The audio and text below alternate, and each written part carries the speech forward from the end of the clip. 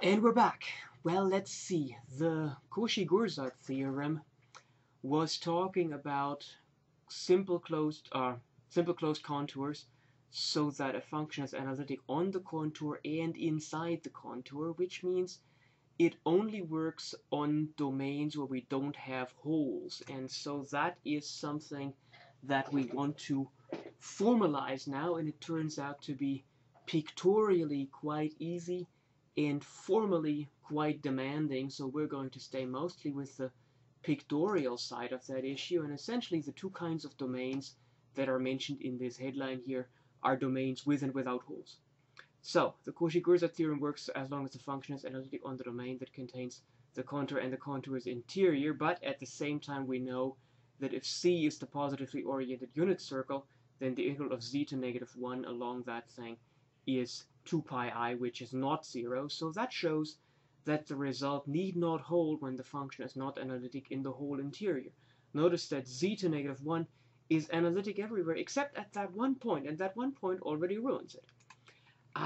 As a side note, as we're also talking about the logic of things here, notice that if we're integrating z to the -2, which is also not analytic at the origin, well, that integral around the unit circle is 0, so that shows that just because the function is not analytic in the whole interior does not mean that the theorem automatically fails.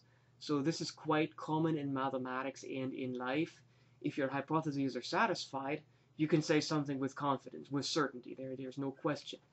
But if the hypotheses are not satisfied, then really often it's anything goes, meaning if your hypotheses are not satisfied, it may work or it may not. Okay, so the problem with z to -1 on the unit circle is apparently that the function is not analytic at z equals 0. And pictorially what that means is that the domain has a hole at 0. And we want to formalize that idea. Basically, never mind that in some situations when there is a hole things work out. That is something that is apparently extremely hard to formalize, if at all, because, I mean, what's the difference between z to -1 and z to -2? There isn't that much. Of course, there are two different functions, but in terms of shape of domain, analyticity, and the like, there isn't much of a difference. So we're going to focus on how to deal with the holes. And the definition is a domain D, and remember domains are connected, so that for every simple closed contour C in the domain, the interior of the contour is contained in D is called simply connected. So that means something like this would be simply connected, because no matter what kind of a contour I stick inside of it, call it C, the interior of that contour is also inside the domain. There is no way I can draw a curve here that somehow wraps around something that is not inside the domain, that is in something of the that wraps around some points in the exterior of the domain. So simply connected simply means no holes. And the Cauchy-Goursat theorem then can be formulated as follows. If f is analytic on the simply connected domain D, then for any closed contour C in D, we have that the integral of f over C is equal to 0. So that's just the Cauchy-Goursat theorem for simple closed contours. And well, we still have to talk about contours that can self-intersect, but that's not that bad either, because contours that intersect themselves can be broken up into simple contours. Take something that just loops and intersects itself, but ultimately is closed. Well, that thing consists of this simple closed contour plus this simple closed contour plus the outside here. That's also a simple closed contour, and if you add all those integrals up, that's a bunch of zeros, and the total integral is also 0. So that is what happens here. Notice again, there's the formal side and the pictorial side. Pictorially, it's quite clear how to break these things up, and then even formal people will say, yeah, that's clear, because even though it is a pain, yeah, we can take the parametrization of this overall contour and turn it into parametrizations of all those smaller contours. Okay. if f is analytic on the simply connected domain, so simply connected really is a piece of vocabulary that we want to have at this stage. It means it has no holes. But then f has an antiderivative, and that's because by the preceding theorem, integrals of f over closed contours are 0. And by the first theorem of this presentation, which was actually in the previous recording, we know that f must have an antiderivative, because that's what is implied when integrals over closed contours are 0. So that's actually quite quick, and we'll have a couple more quick ones like that, I think. So now the opposite, of course, is what happens when we're not simply connected, well, then we're multiply connected. And multiply connected just means that there must be a hole there, so there must be a contour C, so that the domain D does not contain the whole interior of the contour. So I guess if I explain it that way, I should have first drawn the contour and then the hole, but I'd rather give first the whole domain. And basically what it means is multiply connected means there are holes in the domain, there are ways for curves in the domain to wrap around things that are not in the domain. And well, now if we have a positively oriented simple closed contour, and we let C1 through Cn be pairwise disjoint clockwise, that is negatively oriented simple closed contours that are in the interior of this C.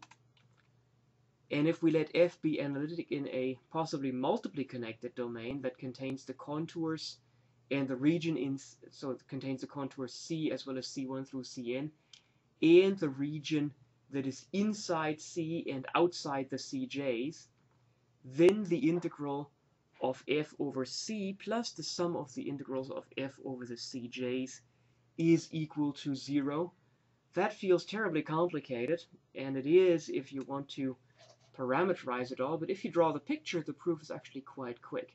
Here's our domain, and it may or may not have a hole. Here's the contour C, positively oriented. Here is another contour that I'll call C1 that is negatively oriented, and here's a point that probably is not in the domain, or, well, if it is or isn't doesn't matter, but it's essentially the center point of this thing that is supposed to be like a circle. It didn't quite work out here. And if we now want to prove that the integral of this thing plus the integral of this thing is equal to 0, well, our weapon that we have is the Cauchy-Goursat theorem. And if the domain contains the interior of C except for some stuff that may be in the interior of these contours Cj, then in particular, this domain, if we just work with one C1, in particular, this domain contains a connection from C to C1. And so what we do, therefore, is to be formally perfectly correct is we make a little cut in C1, we make a little cut in C. And we identify those points and then just identify connect corresponding points in such a way that what we end up with is one single contour, as we can see here. And now, by the Cauchy-Goursat theorem, because this thing doesn't wrap around anything that is outside D, because we've got this little slit here, essentially, the integral over this thing is equal to 0. And now we could simply make this gap smaller and smaller. And if we make this gap smaller, then of course this integral out here gets closer and closer to the integral over the whole contour C, because this little part that is missing ultimately becomes negligible. Similarly, the integral here becomes the integral around C1, because the part that's missing is negligible. And these two parts get closer and closer to each other, and as they get closer and closer to each other, of course the integral that goes one way is approximately the negative of the integral that goes the other way, and in the limit that they are equal, so that goes away, and so that means we get that the integral of the outside contour plus the integral of the inside contour is over the inside contour is equal to 0. Okay, now let's take two positively oriented simple closed contours so that C1 is contained in the interior of C2, and let f be analytic in a region that contains the contours and the region between them. Then the integrals of these simple closed contours are actually of f over these simple closed contours are actually equal, and the proof is the same proof as the previous result. Same picture, it's just that this time the C on the outside, we may want to call that C2. And remember, for the previous result, the picture had as an example that we only had one contour C1, but I could, of course, do the same trick with arbitrarily many contours as long as they don't intersect each other. And even when they intersect, you can trick around that too. Okay, so except that because both contours are positively oriented, this time the difference of the two integrals is 0, and then we bring one of the integrals over to the other side. Okay, yeah. And as an example here now, the integral of z to the negative 1 around any positively oriented simple closed contour that has the origin in its interior is 2 pi I. Well, how is that? We have proved that the integral of this function along positively oriented circles around the origin is 2 pi I, because that integral, okay, we had proved it maybe for the unit circle, but that computation scales for any positively oriented circle actually, and therefore the preceding theorem lets us go to arbitrary positively oriented simple closed contours that have the origin in their interior, because we can always put a tiny circle into the contour's interior and then apply the previous theorem, or draw a really large circle around it. And that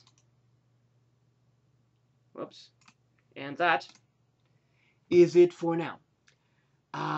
Basically what you want to do is you want to go carefully through the arguments. These arguments are quite difficult, and certainly you're not expected to produce proofs like that right away, but there may be some homework problems assigned that ask you to argue in similar ways, to draw the kinds of pictures that we've drawn here in order to arrive at similar results. And certainly also there will be some homework problems where you simply apply those theorems.